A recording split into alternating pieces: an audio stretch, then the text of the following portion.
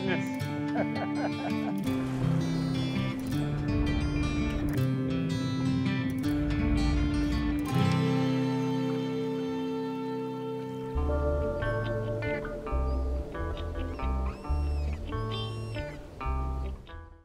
This week we're in Fort Myers and we're fishing the inshore waters of Pine Island Sound. This Pine Island Sound area, along with its counterpart, the St. Lucie River on the east coast of Florida, have been in the forefront of the news recently, and not good press. Unfortunately, discharges out of Lake Okeechobee have adversely affected these estuaries, and we're here today to kind of bring light to that, and I kind of want to get a better handle of what's going on here on the west coast of Florida. We're fishing with Weiler Gins. Our plan is to look for some tarpon and then switch things up and hopefully catch a snook or two.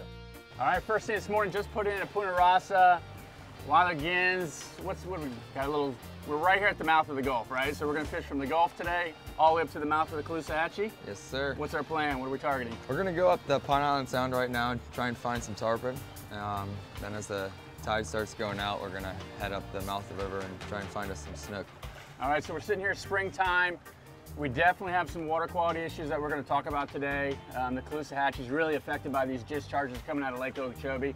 I come from the East Coast. St. Lucie's getting hammered as well. You know, we're still catching fish. We're going to make the best of it, but really, maybe we can bring to light, you know, kind of what's going on in the area. Yeah, I mean, we'll hopefully be able to find some fish. It might be a little tricky to see them down in the water just because the water's not nearly as clear as it was last year at this time, but we'll see how it goes. All right, let's get out there and get on them. Our plan was to load the Triton up with greenies first thing in the morning and look for some tarpon. From there, we were going to head up the Caloosahatchee and target some snook. All right, we got it set up here. Where are we? What are we doing? We're right in the middle of the Pine Island Sound, just kind of drifting along for some tarpon. So this place is notorious for its tarpon fishing. We have Boca Grande just to the north of us, world-renowned tarpon fishery, and this place is really just a giant estuary, right? Oh yeah, no, the Caloosahatchee meets in. We got the Myakka and the Peace River to the north. It's important. This ecosystem is vital, and just to the economy, it brings so much to the area. It's amazing. Just one fishery. I mean, we've probably seen 50 boats out here today. Everybody's kind of doing the same thing, and it's just amazing that to have such a good fishery. This area is incredible, and this, you know, tarpon is sought after. People travel all over the world. Oh yeah. You know, and Southwest Florida is one of the prime spots, right? Oh yeah, and I mean, they come up, they breed right here in Boca Grande Pass. It's more tarpon in Boca Grande than just about anywhere at any given time during the summer. All right, well, let's just drift across here and try to put one in the air. Awesome, let's do it. You know, while I really wanted to come over here and kind of bring light to this whole water issue, I know you guys are dealing with the same exact issues out of the Caloosahatchee that we are on the east coast at the St. Lucie River. You know, this dumping of Lake Okeechobee has come to the forefront, you know, of people's attention. I think it's a little different this year. You know, we had this wet winter, which is normally not, you know, when we have these discharges. This year we had a super wet winter from the El Nino, you know, and we're already dumped up to, I think it's 100 billion gallons have been dumped into the Caloosahatchee and the St. Lucie River. So about the negative press in this area, I want to give you a simplified version of a very complex problem. Naturally, Central Florida, the whole Kissimmee Basin flowed into Kissimmee River. From there, it drained into Lake Okeechobee. Out of Lake Okeechobee through the south, it drained into the Everglades and down into Florida Bay. Over the past 100 years, we've changed that plumbing system. We've added dikes and dams and dug canals. We've dried out that whole Everglade region for agricultural and development purposes. Changing that plumbing system and dumping all of that water out the east coast to the St. Lucie River and the west coast to the Caloosahatchee River, we're starting to realize it has some serious long-term effects. But it's really come to a head recently. We're having these major die-offs of seagrasses and oyster beds. Also, we're having fish kills and these major algae blooms. Fortunately, the fishing is really good here still. These fish have fins and they swim. You know, take these tarpon, for instance. They've been migrating to this area for 1 million years.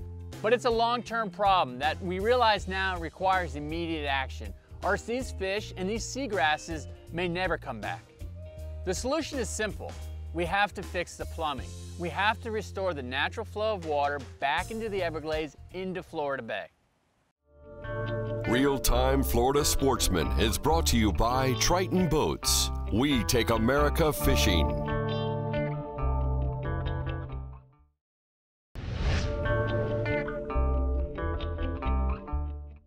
Weiler brought us out onto this flat and just post it up. We immediately seeing some fish roll around, and our technique was gonna be pretty simple. We're gonna throw some greenies out the back on bobbers and just sit there with big circle hooks and hope for the bite. There's one.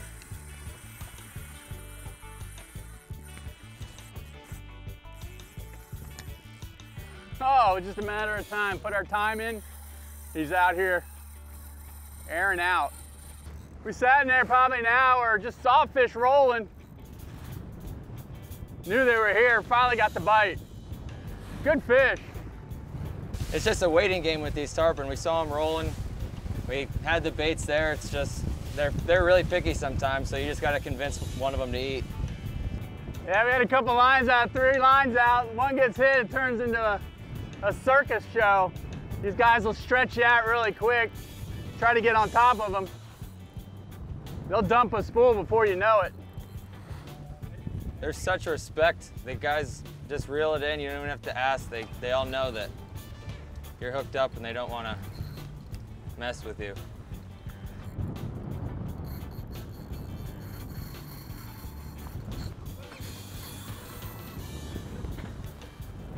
Reel, reel, reel, reel.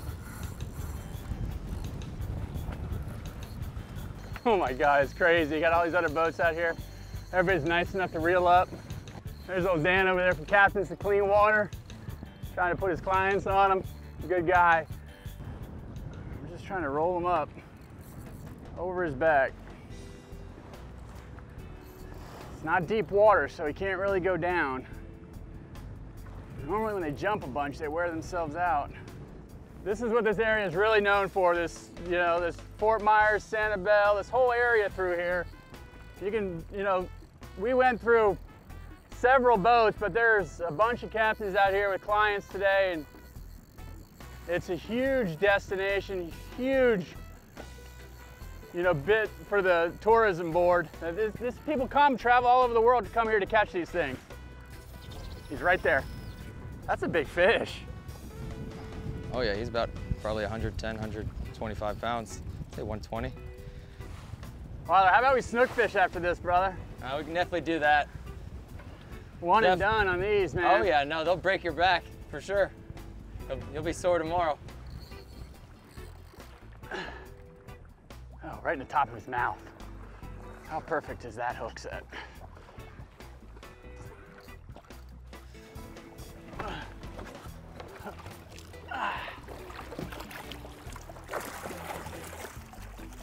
Wow.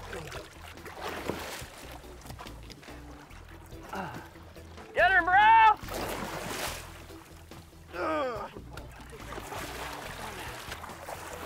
Yoo-hoo-hoo-hoo! Woo! That's it. That's the one we came for. Oh yeah. Get my hands on her. I got her. You got her? Yep. Careful. That's a solid. Look how fat that fish is. It's probably about 140 pounds, I'd say. That is a solid fish. Awesome. God, that trocar was right in the top of her mouth. Right in the top of the button. I could have used 40-pound fluoro. It wouldn't have mattered. Look at that. She's nice and healthy. There she goes. All right. Woo! Nice job, man. Thanks for putting me on it, brother. Fish. God. That was an awesome fish. Oh. I think it was probably about, I'd say 140, 150 pounds. She had some thick shoulders on her. I don't want another one. Oh. Tarpon are one of the most sought after game fish, and this area is the epicenter for it. You have Boca Grande to the north, you have Pine Island Sound, and you gotta understand, these are just migratory fish. They're coming out of the Keys, they're migrating north, and this is a major stopping point for these fish. What do you say? That about whooped my butt? I know. You can only normally get about one of those big ones. That was a good one. Snook time? Oh yeah, let's go do it. Load up some more bait and then go snook fish? Yeah, we'll go back to the bridge, throw the net hopefully just one time and black out the well, and we'll go try and get us a nice snook. All right, I'll kick back and hydrate on the ride. All right, sounds good. They have a really cool snook fishery here. You have the ability to actually sight cast these fish. There's areas in the river where it has white sandy bottoms, and I tell you what, these snook stand out. You can go along these shorelines with a trolling motor, pick out the fish you want, and cast a bait to them. So what's the plan? We're just gonna work the shoreline? We're gonna work the shoreline. We'll see if we can't see a couple of snooks sitting up on the sand, and go around, hit some of the shady bushes that are overhangs, and It looks snooky. Oh yeah. Let's get some baits out. Snook fishing in these areas can be combat fishing. These shorelines are lined with mangroves, and the base of these mangroves are razor sharp, so it can pose somewhat of a problem getting these snook out of that area. Oh, he's around a tree. Get him out, get him out. Nice. Oh no, you don't. There wasn't stopping that fish, not with this tackle. Wow. That was cool.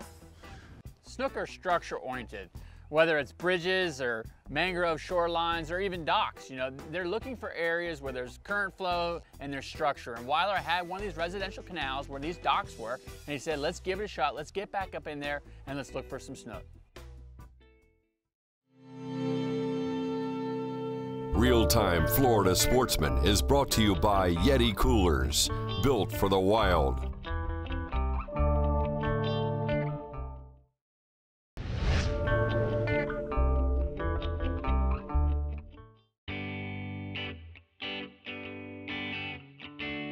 There's several different ways to target these snook on these docks. You can throw artificials, you can throw a fly to them, but our technique was going to be just pitching live baits way up under there, and once you get the bite, it was game on.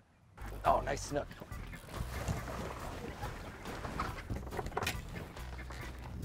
That's a stud. That's a good one. There you go. Oh God.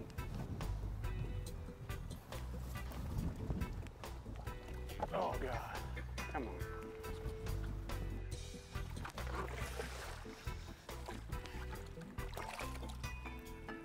Oh, that leader's frayed. That 30-pound barely held. We dropped that leader way down. I got her.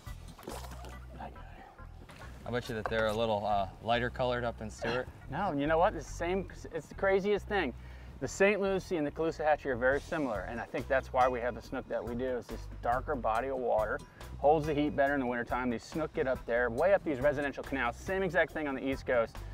You know, it's such a awesome snook fishery. Both coasts. Oh man, what a great snook. Awesome fish.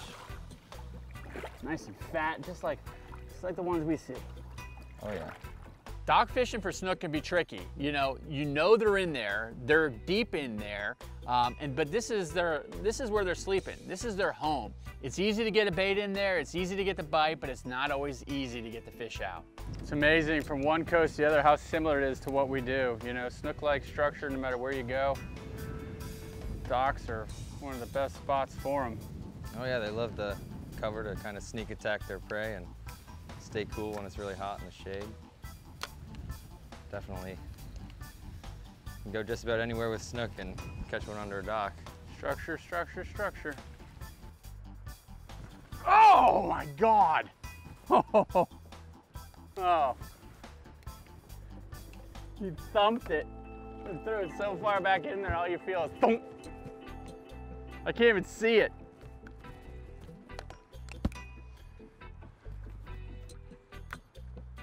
There's no way you get this out with some light tackle. This is 50-pound spider wire,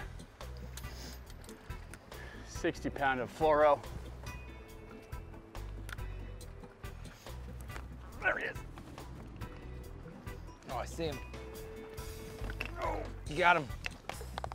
Nice. Not that big one, but it ain't a bad one.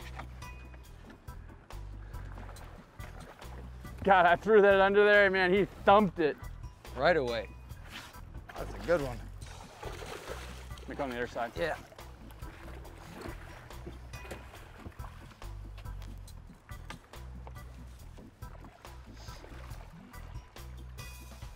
As soon as it hit the water, boom.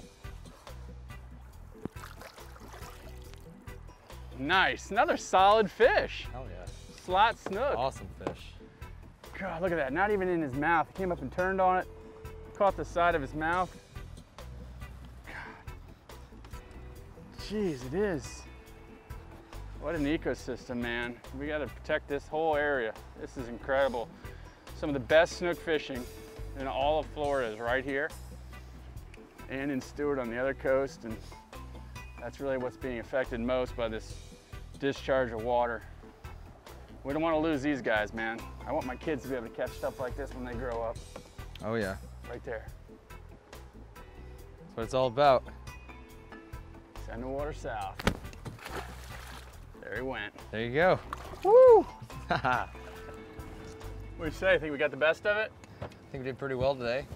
Day one was a wrap. I mean, a full day, big tarpon and some snook. We decided, let's get some dinner, get back out there first thing the next morning, and hopefully catch some more fish. Man, that was a pretty good day. Yeah, it turned out pretty well. Not the most fish in the world, but you know, we had quality. some. Oh yeah, no, we had quality snook, some quality tarpon. And I tell you, this area is truly unique. You know, this Caloosahatchee River, the Pine Island Sound, this whole area is so diverse. Every time we come over here, man, we do so well. Reel Time Florida Sportsman is brought to you by Penn. Let the battle begin.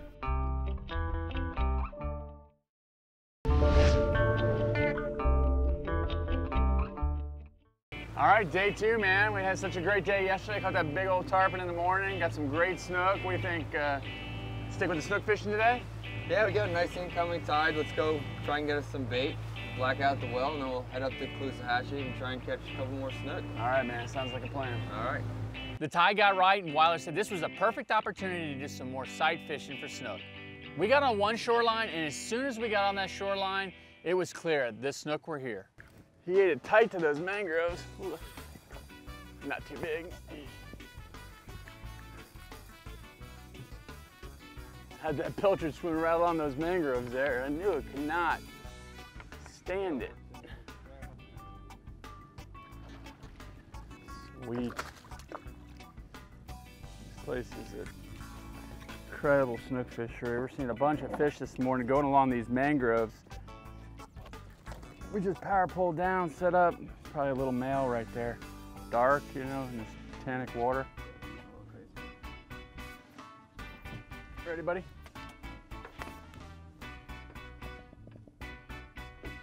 We've been giving all the attention to the snook and the tarpon, but I tell you what, this is an estuary. Grass flats and oyster beds equal one thing: prime habitat for redfish. Yeah, red. Yeah, red. Nice. Nice red. Talking about a variety of fish. God, what a cool fish. I mean, there's tons of these redfish around here, right? Oh yeah, no, they school up in the summertime and in the fall, and just about any nice deep shoreline you can go out, throw a live bait under, and pull one of these awesome fish out. Got the tail's a little blue there. It's always nice. 2 spots. And this is another fish right here that really heavily relies on these healthy seagrasses and a healthy river. Let's let this one go. These redfish, man, they're heavily targeted, right? I mean, it's one of the big reasons people come to this area as well, not just the tarpon, right? Oh yeah, no, they come here for the redfish. The Pine Island Sound, the grass beds up there are a huge breeding ground for them. They thrive out there. You can go out there and catch tailing redfish. A lot of redfish tournaments in this area. You know. Oh yeah, no, the redfish tournaments are huge. They, I'm sure every weekend you can find a tournament. Just about every weekend, yeah. How cool is that?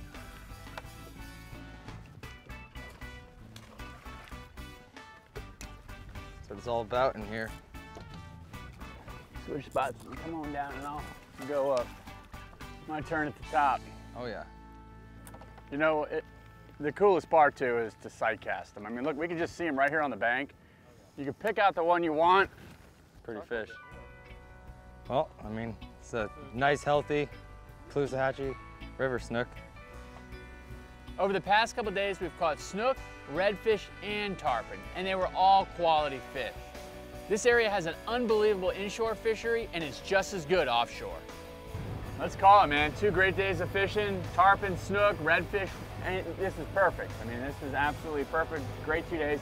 This area never disappoints. It's an awesome destination. I appreciate you showing it to me, man. Thanks for inviting me out here. I had a blast. This is great. This is an unbelievable resource, and as users of this resource, it's our responsibility to protect it. Florida's waters and estuaries are being mismanaged. We need to keep this mismanagement at the forefront of our headlines and focus on a resolution for the good of our state. It's simple. We must protect what we love.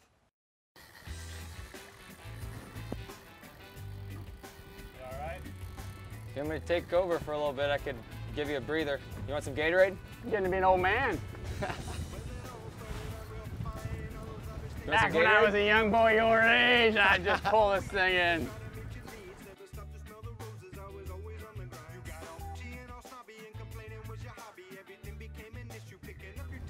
Take me to the Snook spot, Weiler. I will. This old man is shot. Okay.